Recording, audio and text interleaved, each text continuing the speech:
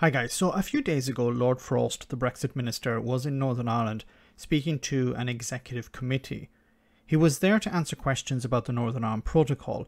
Now, Lord Frost is used to responding to issues raised surrounding the protocol, but generally most politicians avoid the fact that the people of Northern Ireland rejected Brexit and the people of Northern Ireland are generally supportive of the Northern Ireland Protocol. What I mean by this is that many businesses are struggling due to the fact that many of their suppliers are in Great Britain, and Great Britain is now a third country, which makes it more difficult to import goods from there. As I said before, some businesses have adapted by either finding suppliers in Northern Ireland or in the EU. Remember, Northern Ireland is still part of the single market when it comes to goods.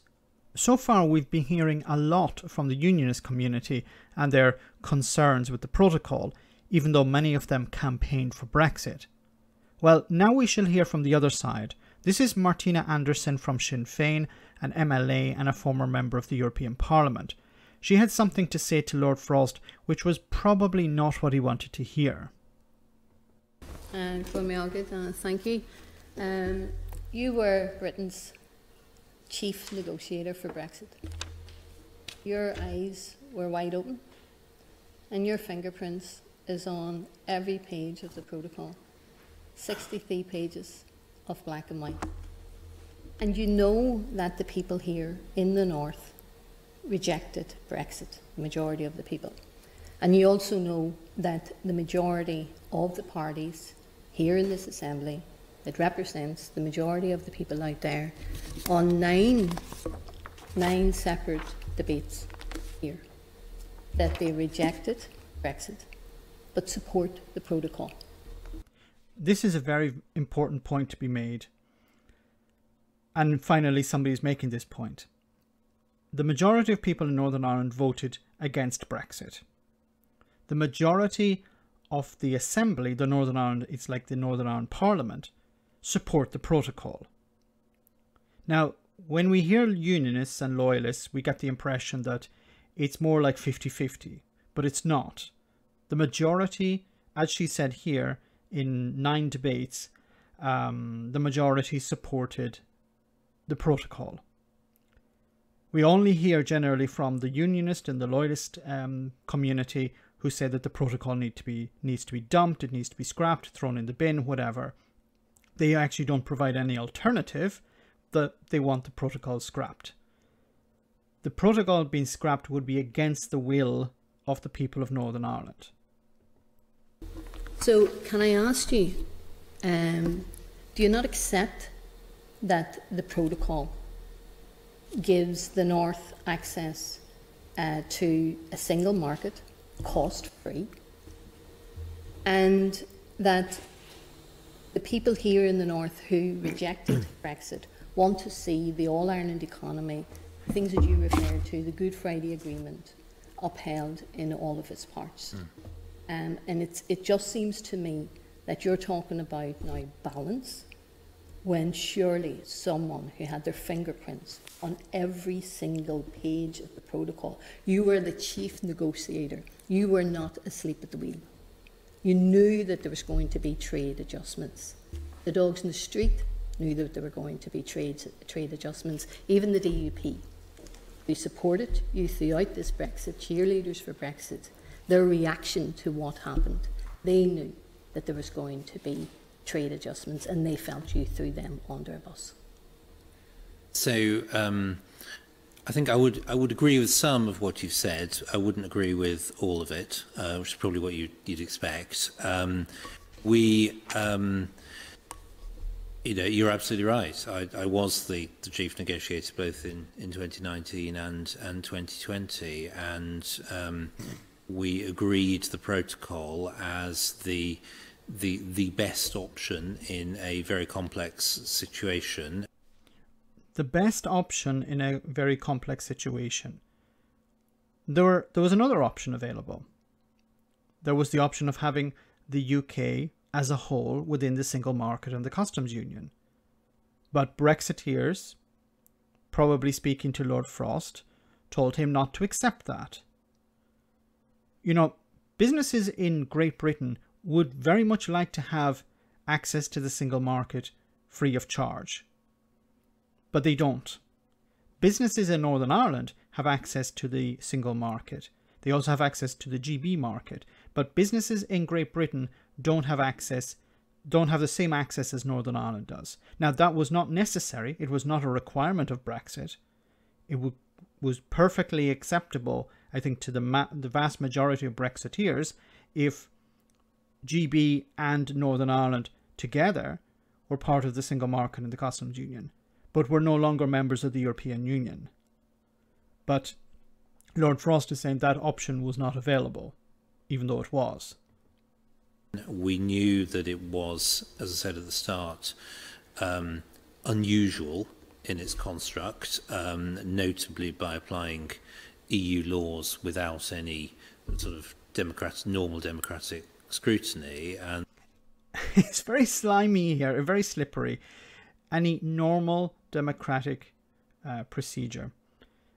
When he said he didn't say any democratic, he says any normal. What happens with the protocol is in 2024, the Assembly in Northern Ireland will get to vote on whether to maintain the protocol, basically.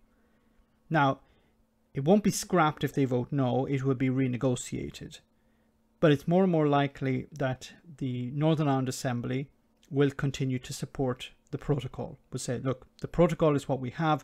It's reducing the damage of Brexit. It's not eliminating it, of course, but it's reducing some of the damage of Brexit. Let's maintain it. There is a majority at the moment in the Northern Ireland Assembly. If there's an election next year, it's likely that those who are against the protocol will lose seats. Those who want the protocol to be maintained will increase their vote. So the protocol is on pretty safe ground. But they will get to vote on it.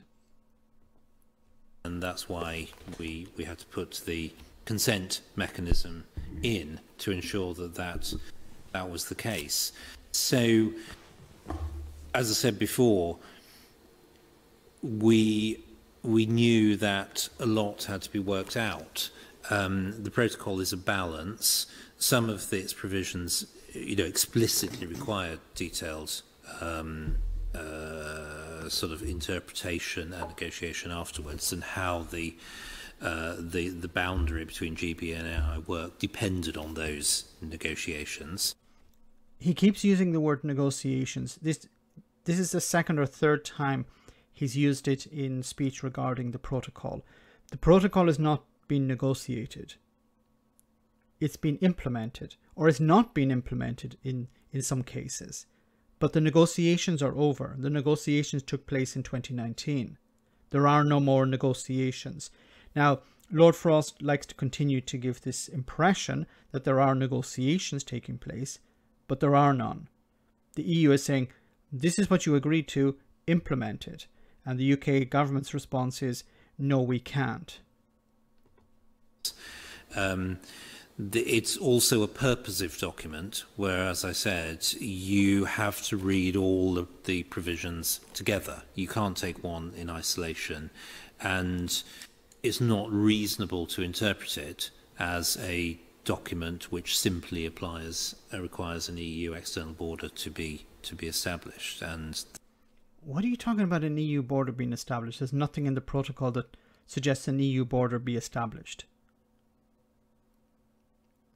Where did you think the EU border was going to go, Lord Frost? Surely you knew that there was going to be an EU border. You did understand that Great Britain would be outside the single market and the customs union. It would be a third country. Surely you understood that. Or maybe I'm misinterpreting something here. The fact that is what's happening is causing many of the core problems at the moment. So I think it is, the fact that trade diversion was a risk, you're right to say that. That's exactly why Article 16 is there. And it wasn't a risk, it was a guarantee. If one country, Great Britain, is outside the single market and Northern Ireland is in the single market, then it was a guarantee that there would be a reduction in trade. Now, Lord Frost is pretending not to know this. Why is he doing that? It wasn't a risk, it was a guarantee.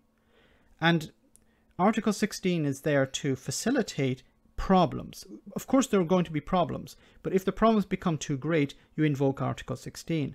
Isn't it interesting that Lord Frost and Boris Johnson have talked about Article 16, but they've never actually invoked it?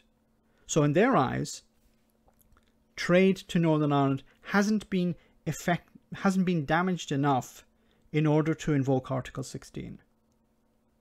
But they say the trade has been affected, and deeply affected, but not to the stage that is necessary to invoke Article 16, which I find extremely curious. Why trade diversion is highlighted as one of the possibilities which justifies the use of Article 16. So, the protocol, it's a delicate balance. It has to be read in total. It's very unusual and rests on sort of complex democratic foundations, and a lot of it remains to be worked out. And I think the core of the problem is that, for various reasons, it's not working out in the way that it should work if it's to achieve its purpose. And that's why we need to carry on the process of finding a balance so that it does achieve its purpose. I think that's the core of the issue here.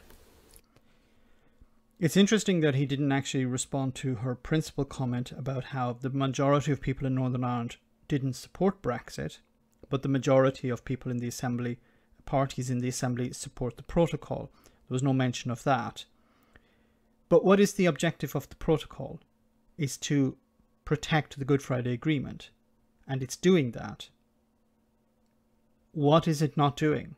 Once again, if Boris Johnson or Lord Frost think that trade has been deeply impacted in some particular area because of the protocol, then they can invoke Article 16 to suspend that part of the protocol in order to get over the problem.